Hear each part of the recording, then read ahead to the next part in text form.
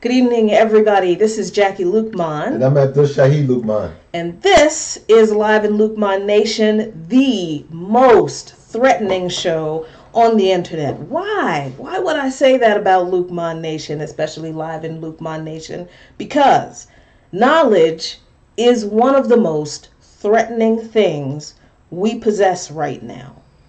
That's what those in power don't want us to have. That's why they miseducate us with all of the bells and whistles of the media. That's why media companies have been allowed to conglomerate the way they have. That's why the FCC no longer allows community control of radio stations. That's why CNN has to produce an advertisement basically promising you that they're telling you the truth because they know that they're not. So what we give you here in Luqman Nation, the only currency that we have here in Luqman Nation is the truth. And we give it to you strong, we give it to you black, we give it to you hot. We are the most threatening show on the internet. Welcome to Live in Luqman Nation. Man, we got a lot of stuff to talk about. Yeah, well, first of all, I wanted to know, well, we'll let you guys do what you got to do. Go grab your coffee, your latte, your ginger tea. Ginger tea. And, get your cheese and crackers and, ooh, do whatever you got to do. Take a deep breath because we're going to go in today on some territory that we normally don't deal with, but we think we should. One of the things that I have to really give you credit for, Jackie, is the show that you had Sunday with Nina, and look, I mean, what you guys talked about on that show that day, I mean, was just so. I mean, it just touched me. Even though I didn't host that day with you, I wasn't co-hosting with you, but of course I was in the studio, and wow, I just have to say that you and Nina really touched me on. What you guys shared on the show. Well, I appreciate that. And like I said, Sunday, we wanted Anoa to be on, our friend, our sister, our sweetheart, Anoa Shanga to be on, but life happens, so she couldn't be on the show Sunday. And but I really appreciate Nina Marks being on and the conversation we had. And this is my little shout out to my husband. I did it Sunday, but I got to do it again. My husband understands the delicate nature of these kinds of conversations, right? Being a black man, he's got to have space with other brothers to have those conversations that are delicate, where they can just express themselves and I don't need to be around. So I really appreciate that he respects that concept of being safe in order to just have a conversation and say what you got to say without me needing to be there. So I really appreciate the space you gave us Sunday and just kind of hung out, in another room until it was time for me to wrap up. I appreciate that. Thank you. So I am going to share a little bit while I talk to you guys about just a few things, because what we really want to talk about is U.S. imperialism in Africa, but we can't ignore the current events. No, we can't. Right? Because our name is Coffee, Current Events, and Politics. And could you do me a favor? Yes. There's people that come on our page, we post certain stories, and they, and we get a lot of flack for that, and could you please explain, because maybe it'll sound better coming from you. Could you please explain what we are about, what we stand for? What does Luqman Nation stand for? Well, I just told you that the only currency in Luqman Nation is the truth. What we don't do here is cater to anybody's opinion. We don't cater to anybody's preference or anybody's perspective. The truth is what it is. And sometimes it's not comfortable. Sometimes we don't like it. But we talk about it anyway. Sometimes we don't agree with the viewpoints on a whole of everybody that we talk about or highlight on this show. We don't agree with every issue, but there are some things that need to be said. So when we talk about current events, and if those current events happen to involve the DNC or Hillary Clinton, like I've said before many times, I'm tired of talking about Hillary Clinton, tired of talking about her, and I'm tired of talking about Bernie Sanders too. At the same time, when there's a current event that happens that is surrounding those people, yeah, we're going to talk about it. We're not going to make a big, huge deal about it, because at this point, none of them are a big, huge deal. Exactly. Not from our perspective.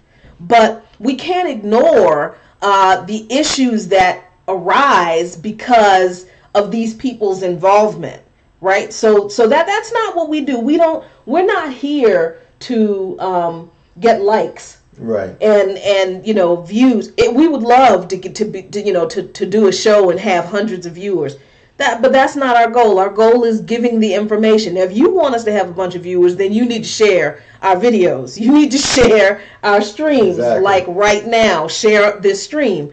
But we're not going to not talk about a story or an issue that we think is important just because it's not a part of a narrative that some people think we should be focusing on. Again, for the third time now, the only currency in Luqman Nation is truth. We're not here to prop up the latest online progressive conspiracy theory. We're not here to be fans of the latest political star. Yeah, I always call it the fan of the latest political football that they kicking down the field. Yeah. That's not what we do here. We talk about issues. I mean, and if I could say, Jackie, this is our show is where adults come to have adult conversations. Say that again. Yeah, I mean, you can go anywhere to be entertained. You can go anywhere, where people are stuck on their vehicle is stuck in the mud. And what I mean by stuck in the mud, I mean they just can't get out of the Bernie rut. Right. They can't get out of the DNC. And if that's what turns you on, then fine. What's remaining of a free country, I'll let you have that. But over here we have adult conversations. And we also have conversations. We're not just about having conversations. As many of you have seen in the that Jackie and I, we participate. We're not just Facebook talking heads, or as somebody said before, we're not just Facebook outraged. We actually go out to and we actually put our footwork to where our passions are. And what we try to do is to encourage our audience to do the same. Many of you are doing that, but we try to encourage our audience to do the same. And so we're not, we're not here to entertain and bells and whistles. I could be quite funny sometimes, but he's we're hilarious. not here for that. And so anyway, Jackie, this morning you was on Fault Lines this morning, right? Yep, I was on Fault Lines this morning. Fault Lines is on the dubious Sputnik radio network, and yes, I am saying dubious as I'm being sarcastic. Because of all the furor now about a black activist who we know, who was just smeared in some piece of yellow journalism from the Atlanta Journal-Constitution. We posted that article trying to tie the black female candidate, progressive Democratic candidate in Atlanta to Russia, by mentioning that her former staffer appeared on a show called By Any Means Necessary, that is the vehicle of another respected black activist, Eugene Purge, which is on Sputnik Radio. Okay. Okay, that's it. That is the whole connection. So yeah, I was on Fault Lines this morning with Garland Nixon and Lee Stranahan. Garland, as we all know, hope you know, that Garland is a progressive Democrat, does his own show on our favorite radio station here in Washington, D.C., WPFW. He's also on Facebook. And Lee Stranahan is conservative. Yes. Talking head, I guess, and their show was on Sputnik Radio. So I was on Fault Lines on Sputnik Radio this morning. So I guess I've been influenced by the Russians too. But we had a great conversation this morning about the Purge and the DNC, right? And I was asked, I go on the show every once in a while. They have me on at like dark 30 in the morning. Dark 30 for me is like 7 a.m. And so I'm there with my coffee. So they asked me about what I thought about the DNC Purge, if I thought it was a purge. And I answered this morning, and I'm going to say the same thing now. I don't know what else you can call it. What else would you call it when the leadership of a political party dismisses people who are either vying for leadership or who are in leadership positions, who are loyal to the insurgent populist wing of the party that you don't want to listen to? What else would you call it but a purge? Especially when we know that the Democratic Party, that the DNC does not want to move toward a populist progressive agenda. Right. We know that they don't because they just installed lobbyists as superdelegates. They're sticking with the superdelegate system. They are, and some of those new superdelegates are lobbyists. So these people like their money.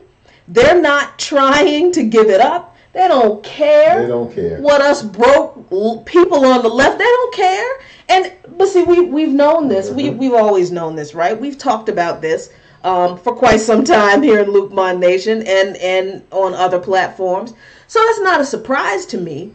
I do believe, as I was asked this morning, that I think we have to be realistic, right, in the way we approach what the DNC is doing, and I hesitate to say that as if the DNC hasn't always done this. This is the thing. This ain't new.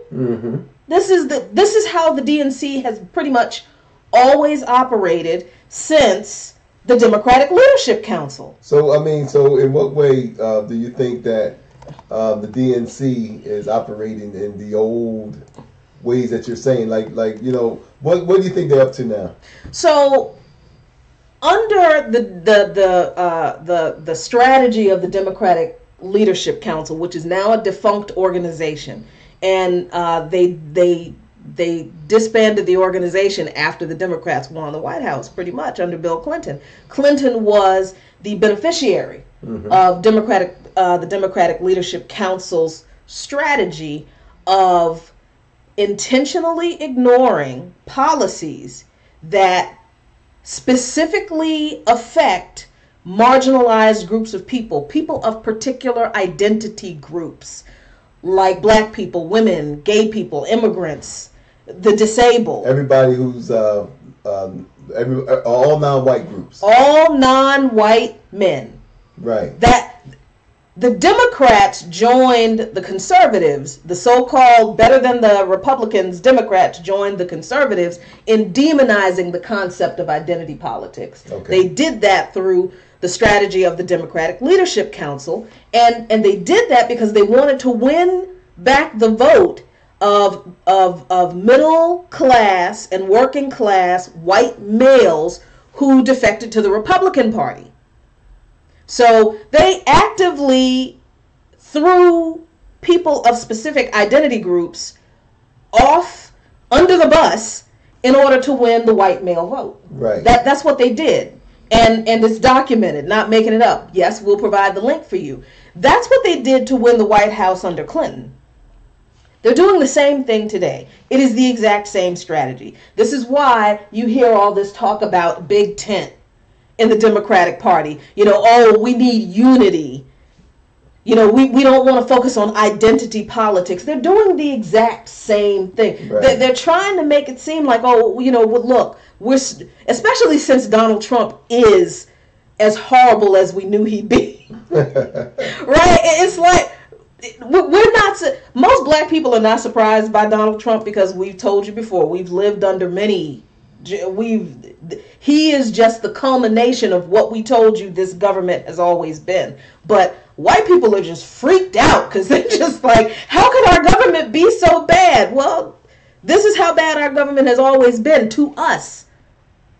But see, people don't listen to us. No.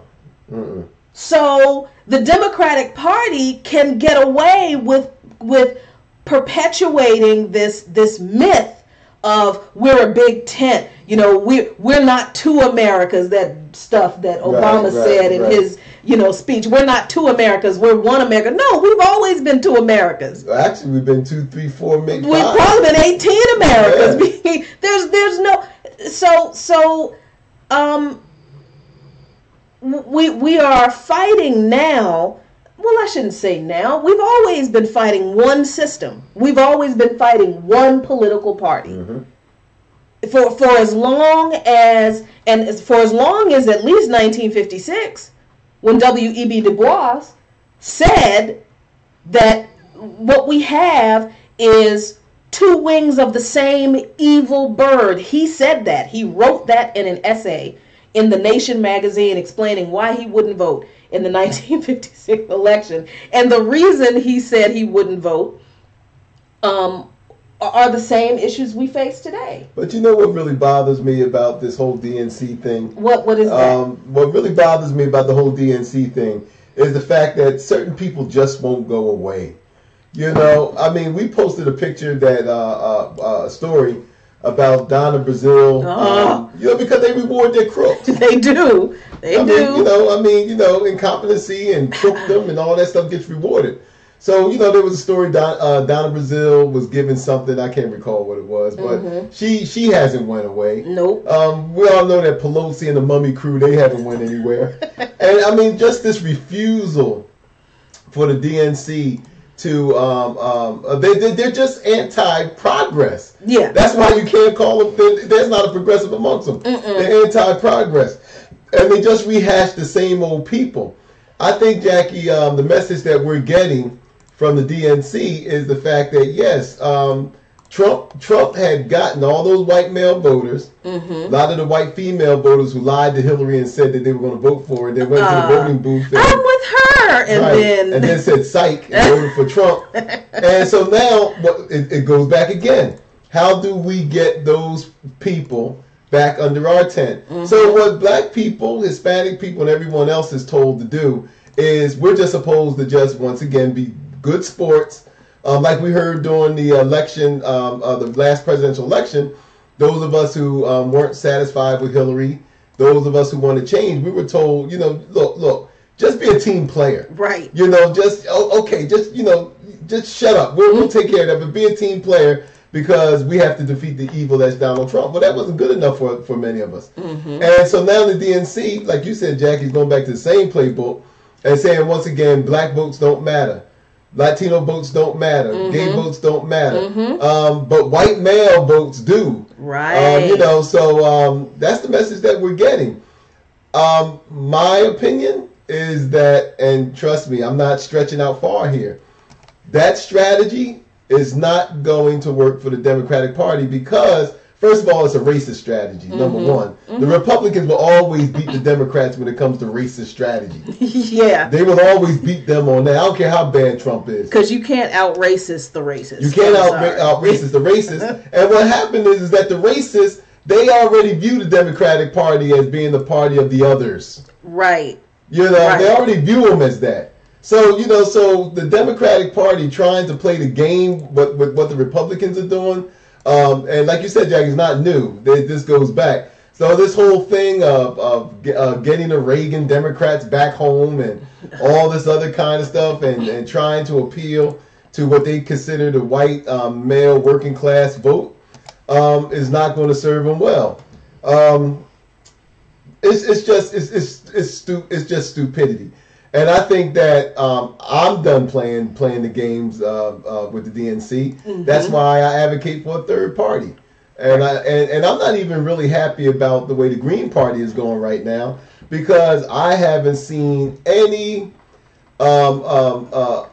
effort on the Green Party, not locally and not nationally, to learn from this last presidential election. I haven't seen the Green Party become proactive in nothing. Yeah. We already had, we already know that there was a large swath of, large percentage of black people who didn't vote in this election because they were not happy with the choices. They didn't like Hillary, and they definitely didn't like Trump. And we know that a lot of people felt disenfranchised by that whole political system. Right. And the Green Party is doing nothing that I can see to organize that large group of people to make the Green Party become serious and be taken seriously. Right. I haven't seen it.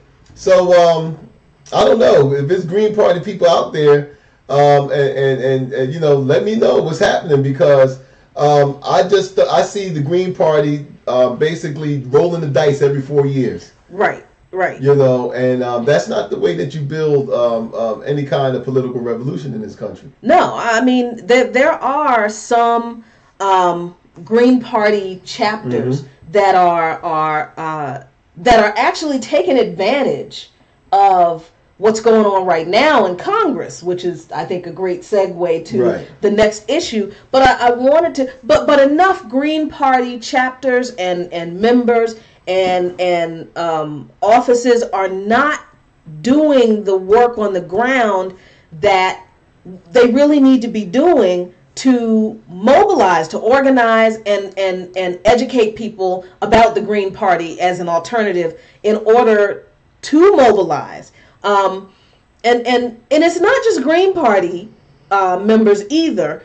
I think this is true of all independent parties right now, including anybody who calls themselves a so-called progressive, even if you're still in the Democratic Party. And look, please don't comment when I just said that about, anybody who's still a Democrat isn't a progressive. Listen, this is what we need to be realistic about. Everybody's not going to leave the Democratic Party. That's just the truth. When the Tea Party insurgency happened, they knew that everybody wasn't going to leave the Republican Party. So what they did was they started having these little town hall meetings. Right, that's right. Where like 5 or 6 people showed up and they started talking about what they wanted to see the Republican Party look like. What did they want as an alternative to the Republican Party and how they could get that. And they started to gather more people to these little events. And the next thing you know, they were running people for school board. They were putting people on school boards. And nobody paid any attention to them when they were putting people on like the school board, when they were running candidates for the sheriff's office, when they were running candidates for the recorder of deeds, when they were putting people in these little insignificant offices. But then the next thing you know, they started running people in city councils. They started running candidates. They started getting people who were judges to run for judgeships. That's true. Yep, mayors. And the next thing you know, they started having people run for mayor. And then before we knew it, they had people in Congress, and we're all sitting around like, where'd they come from? They started at the very ground level. They started at the basic ground level. Now, there were some crazy things that people did, like remember the lady, I can't remember her name right now, who kept suing President Obama to show his birth certificate. You're always going to have people who do stuff like that. We call that crazy, but at the same time, just like with Trump's birtherism, we call that trait crazy, and it is crazy to us. Right. But at the same time, it's like the people who ascribe to that Tea Party ideology, that wasn't crazy to them. It was not. Like, I'm not going to mention any names. I think it's crazy when certain so-called progressives want to dive into the mall waters and take off their clothes and run bare naked in the mall waters as protest. That's crazy to me. Yet, when that person did that, he had like 12 people with him. And it's like, and I guess my point is, if we have people in this movement who are that charismatic, I don't understand why y'all aren't organizing to actually solve problems. Why aren't y'all organizing to push people to canvass for actual candidates? The kind of stuff that people are doing now is we're still suing the DNC. I understand that that's a sexy hashtag. Y'all love that stuff. Y'all love the idea of taking the DNC to court and making them do right and exposing them for their evil in court. I'm not saying it's not going to happen, and I'm not even saying it doesn't need to happen. What I am saying is that for some of us, like we live in Southeast DC, as much as I would probably love to relish taking Hillary Clinton to court for her role in the crack epidemic, her and her husband's role in flooding our neighborhoods with crack and guns, as much as I would love to take, and mass incarceration, as much as I would love to take them to court over that, we have to deal with the fallout from that every day. So I have to weigh my options, right, with the resources that I have. Is it more beneficial for my people right now, at this moment, to sue Hillary Clinton to prove that she was involved in this so that I can make her pay, or is it more important or more beneficial to my people for me and us and the resources that we have to be on the ground meeting the needs of the people and advocating for candidates who can use their influence and whatever political position they can get in that advocacy to work more on behalf of the people? It's like, I think there's this is the level, I think, of political maturity that is kind of lacking in among some of us right now. And like I said, it's not unique to us, because crazy lady from the Tea Party, she spent, I think, the whole 4 years trying to sue Obama and prove that he wasn't American. But what did that benefit? I mean, people believed he wasn't American anyway. Yeah, I mean, these kind of pony tricks are just what they are. I just think that, I think that suing government right now, I mean, if you're going to sue government, let me rephrase that. If you're going to sue government, let's sue government. Let's sue HUD for its racial housing policies that they have. Let's sue the Department of Education about closing our public schools down all across the country and propping up these so-called charter schools. Let's sue the EPA for allowing something like Flint, Michigan, and contaminated water go on. People who live in Michigan should be suing the water department. So if you're going to sue, I think that it would be better to sue those who are really culpable in, is that the word, culpable? Culpable. Yeah, culpable. Culpable in actually making people's lives more miserable.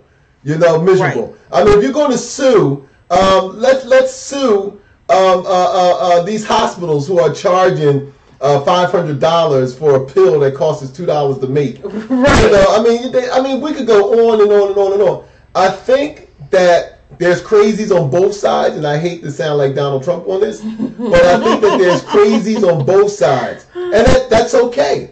That's fine. But somebody sane has to take the wheel.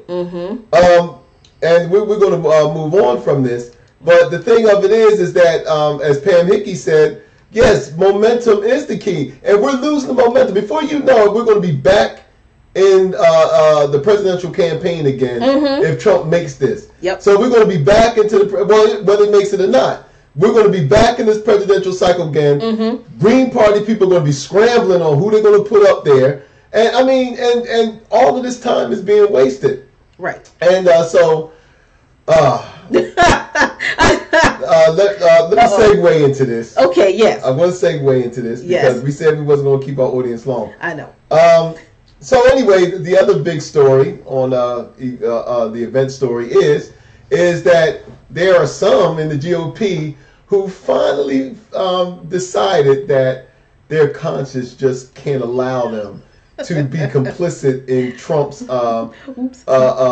administration. Right. You know what I mean? That Trump is so bad, and he has disappointed us so much that I have to let this be known publicly. Now, there's been a lot of things said about Jeff Flake's announcement, and I mean his statement yesterday, his public statement. Bob Corker also went on record and challenging Trump's fitness for office, his sanity, and all those things. McCain went out on record. I don't think that progressives that we should get all giddy about this. There's also a movement now. Jackie and I saw this the day we were at the gym. Yes, we do go to the gym. Yeah. There's a campaign now to impeach Trump. Very serious-looking white man, in the ad talking about how he's an American citizen and we need to take the reins from government, and basically saying that Trump got to go. Jackie and I had a conversation about this morning. First of all, we don't need, how do we know, once again, that we're not being duped as a citizenry? How do we know we're not being duped? Because it's easy to say, oh yeah, finally somebody understands Trump got to go, and this is a very nice looking ad. This wasn't done on camera, on cell phones. This was a nice ad.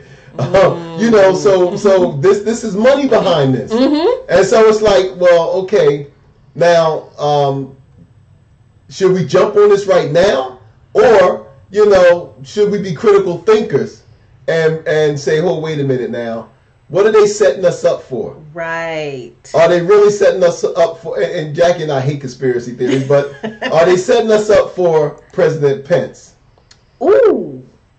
I'll just put it out there. Ooh. See, I mean, I am, when I heard Bob Corker and read the things he said about Donald Trump, I mean, that were funny. The whole, adult daycare in the White House thing. Oh, it's funny and priceless, and a lovely hashtag. And Jeff Flake's speech was just so inspiring, and how he talked about the need to return to decorum, and he said some great things in his speech. And Bob Corker is courageous to stand up to Donald Trump, knowing how he is, and to stand up against the complicity or the silence of the entire GOP in just, going along with it. That's right. At the same time, number one, I have to say that it bothers me how, and we really appreciate Dr. Jason Nichols for live streaming about this point that we shared on our page yesterday, I think, or today. Listen, because I agree with Bob Corker and Jeff Flake, it does not mean I support their policies or I like them as people and I want to have them over for dinner now. I just agree with something they said. I still don't agree with their policies. But I mean, I think I can agree with the fact that they have told the truth about the behavior of this current president and still like not be quote unquote sellout. I know some people don't believe that, but seriously, some of us need to grow up and learn some nuance. Thank you, Dr. Nichols. It's just crazy. At the same time, they talked about his behavior. They don't have a problem with his policies. Right, that's right. They're not at all. Yeah, see, this is why, just because, okay, fine, they told the truth about Trump being, a basket case, wackadoodle, just a mess. That's true.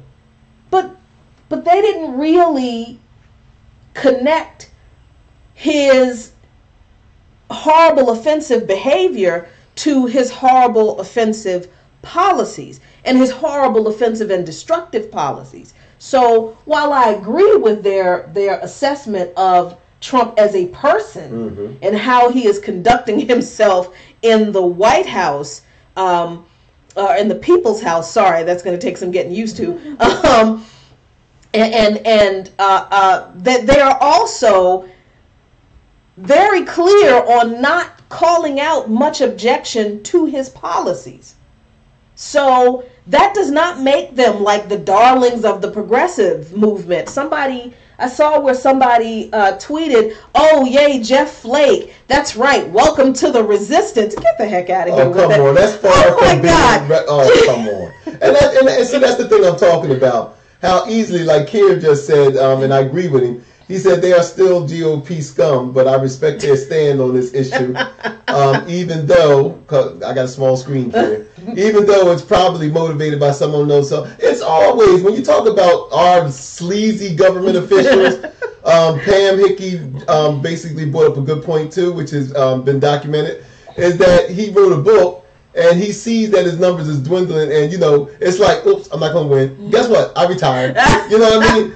So, pardon me. So it's easy to be on. It's easy to stand up when you have nothing to gain. Right. Nothing to lose. That's what I was saying. When you have nothing to lose, it's easy to get up there and say, "Yeah, Trump is a nut."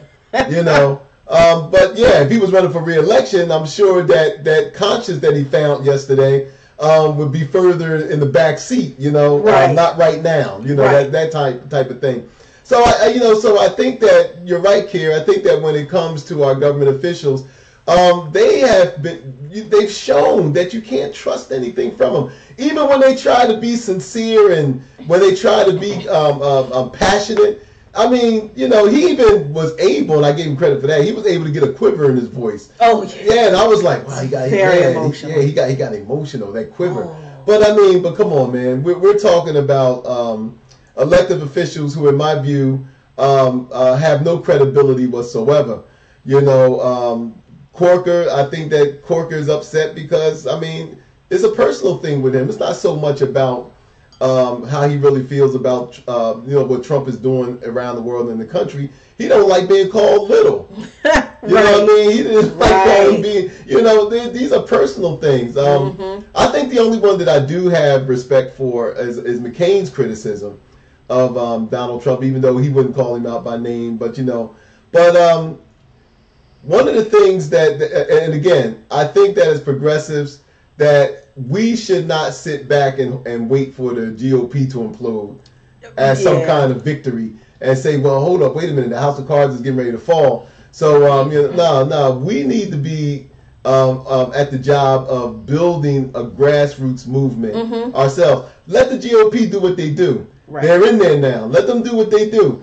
In the meantime, we need to start building a grassroots organization and movement so that, and it's not about just the next 4 years. It's really about putting forth policies that people in a rich nation should be enjoying. Let's put it that way. Right. Exactly. So Jackie, wow. So what's next? So, and the next story we're going to devote some time to, because it goes back like everything in politics, right? Mm-hmm. Like everything in politics, there's a history behind it. And in order to understand what is going on now, you need to understand the history behind it. And I have to tell you now, please excuse my Captain America t-shirt. Sonia Steinbeister, Sonia, I hope I'm not tearing your name up. But Sonia, she says she loves your shirt. Well, thank you, Sonia. I just don't want people to be like, oh my, how you gonna be Pan-African and have a Captain America t-shirt? Because I got it from, what is that, Five Below? Yeah, it was $5. It was in my size, and I needed some workout t-shirts. That's why. And we are Americans. we never not said we weren't Americans. And I like Captain America, the comic. That's I'm also a comic book geek. So, but. We got some clips from Democracy Now! Mm-hmm. I understand some progressives have a problem with Amy Goodman. I don't know why. Some progressives have problems with us. So yeah, I don't know why, but that comes with the territory. That comes with the territory. But we listened to some interviews that Amy Goodman did on Democracy Now!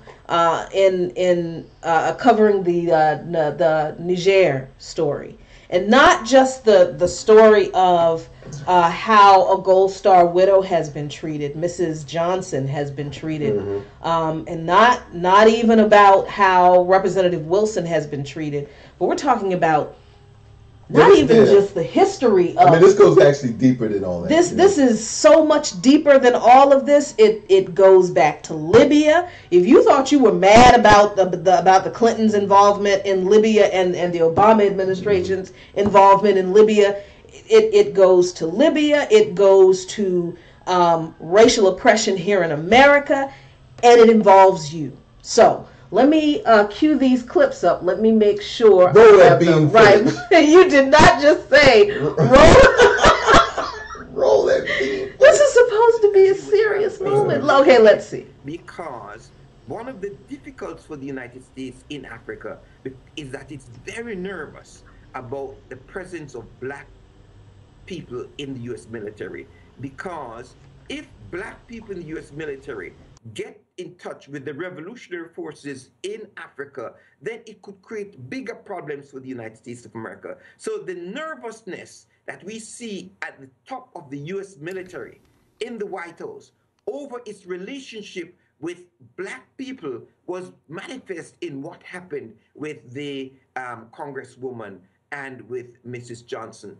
And what we should be doing is to intensify the call for the dismantling of the U.S. Africa Command, and that every cent that is being spent within the U.S. Africa Command to militarize and destabilize Africa should go to reconstruction in Detroit, in the inner cities, and to provide water, health care, and education for people in the United States of America. Africa is very rich. Africa can reconstruct itself if the United States is not in Africa to ensure that the dollar is the currency of world trade and that African dictators send billions of dollars out of Africa to keep the dollar as the international.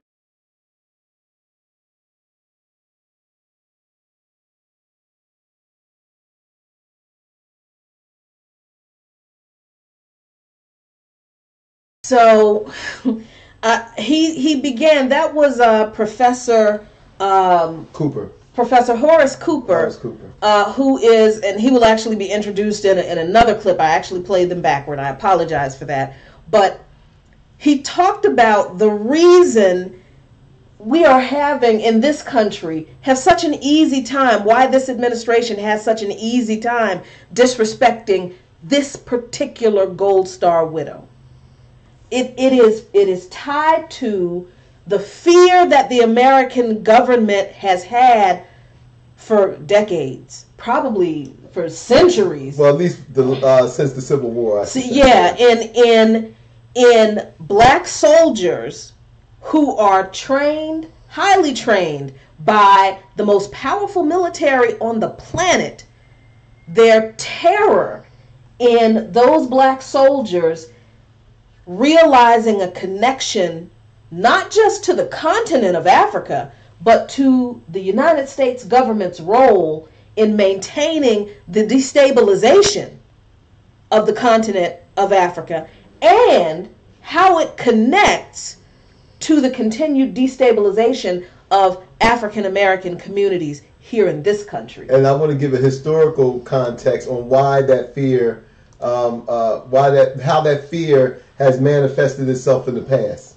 Yes. Right? Mm-hmm. Now, and we spoke about this morning, Jackie, where during the 1930s, the Italian invasion of Ethiopia, African American men wanted to go to Ethiopia to fight on the side of Ethiopians to oust the Italians out of Ethiopian territory. Mm-hmm. Pardon me. And of course, the United States government wouldn't allow that to happen. The United States government allowed white Americans to go to Spain and fight in the Spanish Civil War, against the fascists. But black Americans couldn't go to Ethiopia to fight Italian fascists in Ethiopia. A lot of these black men were World War I veterans. A lot of them had military training, and that's why they wanted to go over there.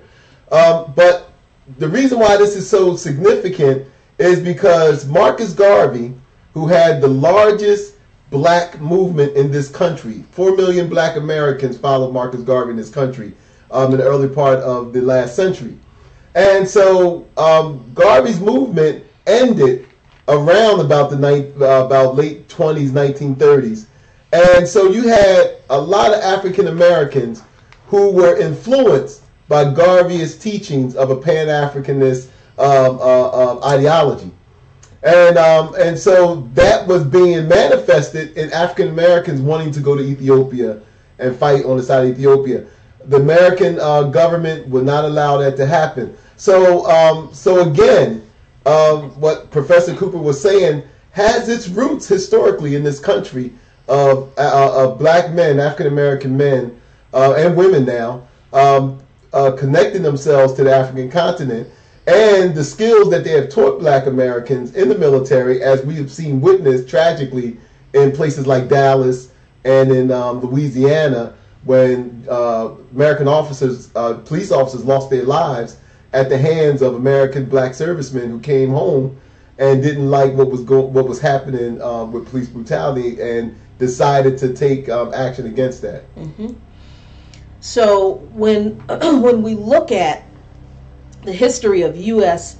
imperialism and intervention in Africa, excuse me, and we can make the connection between how the United States continues to destabilize regions in Africa and why they do it, when we can tie that to why the United States continues to perpetuate destabilization in black communities. Because make no mistake about it, make no mistake about this, Jim Crow, everything that was done to us since we've been here was done to us with the intention of never allowing the black community in this country to coalesce and be a strong, unified, healthy, vibrant community of people. There has always been an effort to insist that African Americans have no connection with Africa. And there's always been this narrative that African nations are as dysfunctional as they are because they're just backward and they don't know how to govern themselves. But when you know the history of United States involvement and imperialism, and not just United States involvement in African nations, when you know the history of many Western nations' imperialist involvement in Africa, you understand that it is that the dysfunction and the corruption that exists in these African nations is the result of the same forces of white supremacy and on a global scale, which is what we call imperialism and colonialization, that happens on the continent. It's the exact same stuff that happens with militarized policing here.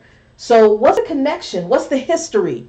What's the historic proof behind that? How about Libya? Let's talk about that for just a minute. This video clip is a little bit longer, Let me make sure it's the right one this time. Democracy Now! Video Yes. stream from Luanda, Angola, is Horace Campbell, currently spending a year in West Africa as the Kwame Nkrumah Chair of the Institute of African Studies at the University of Ghana. He is a peace and justice scholar and professor of African-American Studies and Political Science at Syracuse University. We want to welcome you both. Professor Campbell, let's begin with you. You're on the continent. You're in Africa. Can you respond to what has happened in Niger and put it in a larger context of U.S.-Africa policy right now? Greetings from Luanda, and greetings to all the people who want peace.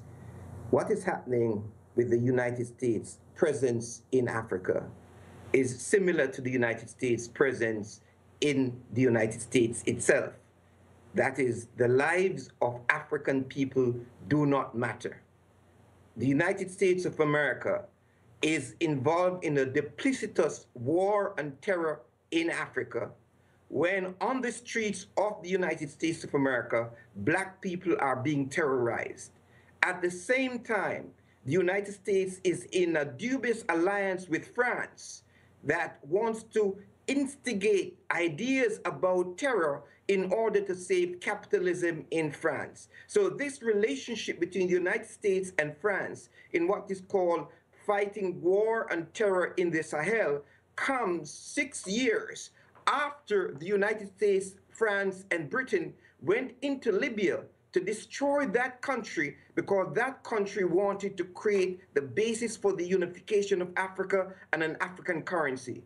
Last year, President Obama said that going into Libya was the biggest mistake of his presidency. Later in October of 2016, the British Parliament had a report that said that going into Libya was based on lies. The only government that did not respond was the French government that mobilized those who are called Al-Qaeda to fight against Gaddafi. The same French government that mobilized the so-called Al-Qaeda forces in the Mali, in Niger, is mobilizing within the United Nations to get African Union, to get 5 countries in Africa, Mauritania, Mali, Chad, Burkina Faso, and Niger, to support France to get the United Nations to send millions of dollars in this so-called fight against terrorism. The challenge for us in the peace and justice movement is to oppose both the United States and France in this so-called war on terror. What the people of West Africa need is money for reconstruction, health, housing, employment, and changing the natural environment so that the millions of youth can get jobs. It makes no sense for the United States of America to be spending $100 million to build a base in Agadez, in Niger, where France has already a military base, and France is using the United Nations in this so-called multidimensional peacekeeping force in this so-called war on terror. What we need is for a massive campaign to get the truth about why these people are in Niger, Mali, and Chad, because there is no war and terror going on when they finance the so-called terrorists to overthrow the government of Libya. Professor Campbell, if you could, you've talked about France and the United States and their role. Most Americans were not aware that there were this many troops, American troops, in Africa. But could you also contrast or compare the French role and the U.S. role to China's increasing role in Africa and the strategy that China is using as well? Well, in the case of France and the United States of America, both cannot compete with China. In the case of Niger, Niger provides 75% of the electricity needs of France because it produces uranium. 7.5% of the world's production of uranium comes from a French company in Niger. In 2010, in 2008-2010, China promised to invest billions of dollars in oil production in Niger. The president of Niger at the time, Mamadou Tanja, had accused France of financing those who were called terrorists. He was overthrown in a coup d'etat. Both the United States and France and other members of the European Union are opposed to the Chinese presence in Africa because we're in a country like Djibouti. The United States has 4,000 troops. China has spent $5 billion building a state-of-the-art port and has spent $10 billion building a railway from Djibouti to the capital city of Ethiopia in Addis Ababa. There's no possibility of the United States of America and Western Europe competing with China in Africa. Africans do not want this competition over their territory. What Africans want is a demilitarization of the continent and for the duplicitous role of France, the European Union, and the United States to end in this so-called war on terror. The African people want money for reconstruction so that in a country such as Somalia, every cent that is being used for fighting the war on terror.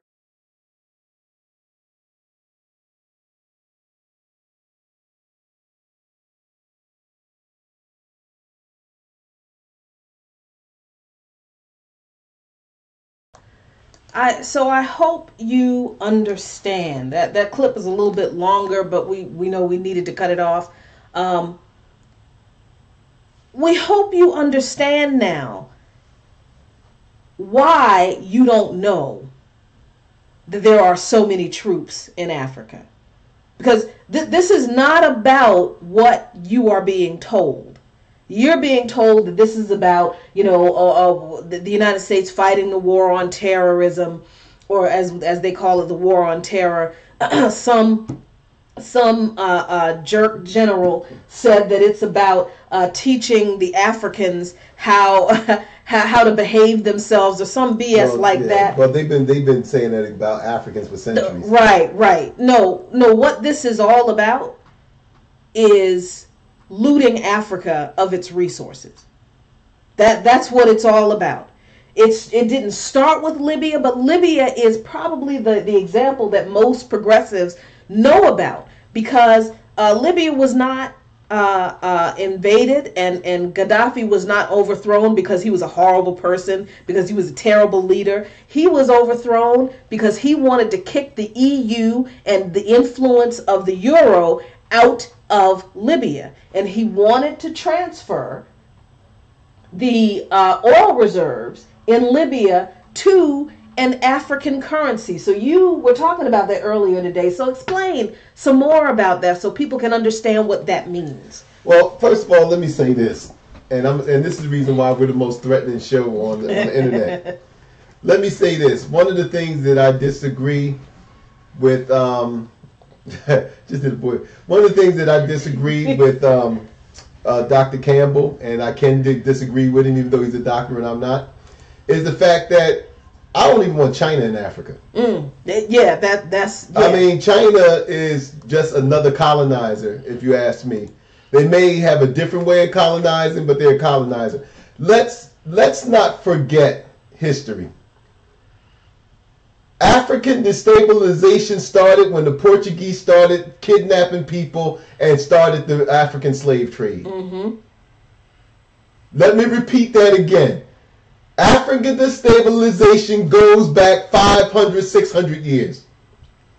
When the first Europeans got there and they started extracting people and the African slave trade began. This didn't start just 30, 40 years ago. This didn't just start with Obama or Trump or anything like that. So Africa's been going through this for the last 500 years. The connection between them, and let's look at this. One of the things about the destabilization of Africa, as you had put forward, Jackie, is the fact that that the destabilization. Let's look at the Congo. The Congo is the richest country on the planet when it comes to resources. Every laptop, every cell phone, all of these tech things that we use today, the minerals that these things use. I can't remember the name of it. Coltan. Coltan. The abundance of it is in the Congo. But see, white progressives don't want to talk about that. And I'm going to tell you why you don't want to talk about it. I was listening to a program today on NPR where they was talking about Boko Haram. That Boko Haram basically was formed because Western European and U.S. oil companies in collusion with the Nigerian government took all of the wealth of the oil reserves and did not give anything to the people. So Boko Haram formed, and Mohammed Yusuf, who was the leader of Boko Haram, he said something has to be done. Boko Haram started off as a humanitarian organization serving their people. Really? And what happened is the fact that they were demanding that they would get more of the wealth of the oil production that was happening in their land. They were not met with peace, but they were met when Mohammed Yusuf got locked up by the Nigerian military and he was murdered in their custody. Wow. Boko Haram became violent. Because when they murdered Mohammed Yusuf, then the police started a killing campaign against Boko Haram members. And so Boko Haram had to defend themselves. When I listened to this today, all I heard was about how people were responding to the outside pressures that was put on them. What I mean is, they talked about Boko Haram, and then they talked about the civilian response to Boko Haram violence, but they never dealt with why Boko Haram formed in the first place. That's the problem I got with white progressivism. Because they don't talk about, it was like, well, how did the civilians deal with this? How did Boko Haram deal with that? But they never talked about why Boko Haram was committed in the first place. And the reason why you don't want to talk about it, like you don't want to talk about reparations, like you don't want to talk about anything else, because then you have to question what role you play in it and how you benefit. And that's the conversation that none of y'all are willing to have. Black people in America is destabilized in the same way that Africa is being destabilized. And the reason why the African Americans can't build nothing in this country is because that capitalism has to have fodder, it has to have somebody to exploit. And so the destabilization is created so there can never be an organized response to what's happening to those who are causing the chaos. Because if you have to worry about how you're going to feed your family, if you have to worry about how you're going to be having a place to stay, if you're worried about not making enough money to afford the basic things, like how in the hell are you going to be able to organize against those that's assaulting your community? And then on the other hand, they flood it with drugs. It's mighty funny that in Africa, they can't get nothing to rebuild their society, but they damn sure can get the latest weapons. It's mighty funny that you could go to places like Baltimore and Camden and D.C. and they can't build affordable housing. They can't create a viable education. They can't create none of those things. But damn it, the hell, our kids have access to the latest weapons on the street. They have access to the hair. And see, but now the chickens are coming home to roost. And I know y'all don't like me saying this, but the chickens coming home to roost because the same destabilization. See, we had the crack epidemic. We still got the crack epidemic. But now y'all got the opiate epidemic. It's the same playbook. In history, the Chinese had the opium epidemic. Wow. They never changed their tactics. So the Chinese had the opium epidemic. Now the Afghanis now are going through the opium epidemic. But y'all still want to talk about the fucking DNC. Wow. I'm sorry for losing my temper, man, but we ain't got time for this. And so the destabilization of Africa, the destabilization of black people in America, and the destabilization of people around the world is the same playbook that they're using. And I'm going to tell you something, and I'll end it here because I know we're out of time, is the fact that if I was somebody that was from the other side and I was having drones dropped on my head, and I was having my village destroyed and my fishing waters polluted and all of this stuff, and yet I look in America and y'all don't give a shit? Well, guess what? When it's time for me to strike back, ain't none of y'all innocent. Wow. Ain't none of y'all innocent. Because if I could look at the news and find out that there's nobody in America who opposes what is happening to me, then when it comes time for me to strike back, ain't none of y'all innocent. So we need to start thinking about how we going to rescue our how we going to send the message to the rest of the world that we ain't all down with this bullshit. So Jackie, I'm done. That's my rant. Whew. You see, this is why we have not had patience with, and we will continue not to have patience with anybody, whether it's your favorite online progressives, whether it's some high-ranking official in the DNC. I don't care who it is who has a problem with identity politics. See, not caring about what this government has done, not just to black people in this country, but y'all haven't cared about what this country has done to black people in other countries either. And I'm not even talking about the stuff you don't know about that they don't tell you. I'm talking about the stuff you know, because you knew about Libya. You knew what this government did to Libya. And the only thing about it that mattered to you was that it made you hate Hillary Clinton. But did you connect the dots? You're on the internet. I don't even understand why. It blows my mind how people can believe the most ridiculous meme that pops up on their news feed, but you are on the internet and you won't research it.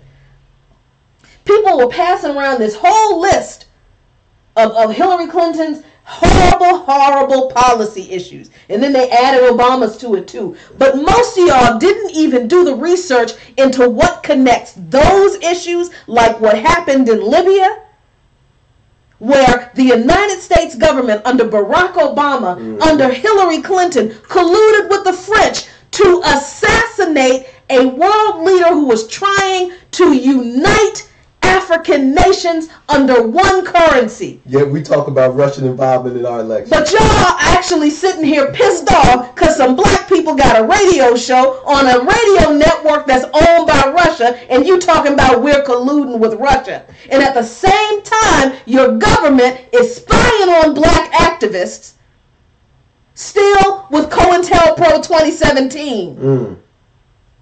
And you wonder why. And some of the very same people, well, we can't focus on only your issues. Really? Let me tell you what not focusing on black issues has gotten you. The same treatment Africans have gotten. The same destabilization. The same treatment we've gotten. The same destabilization. And now the destabilization is coming to a progressive movement near you because you didn't care about identity politics.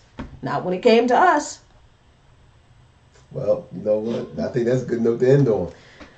So we're obviously going to have to talk about this issue some more, because this issue of the military, the American military, imperialistic destabilization of Africa as it connects to the militaristic destabilization of black communities and black movements, as it's connecting to the military destabilization of the progressive and leftist movement in this country.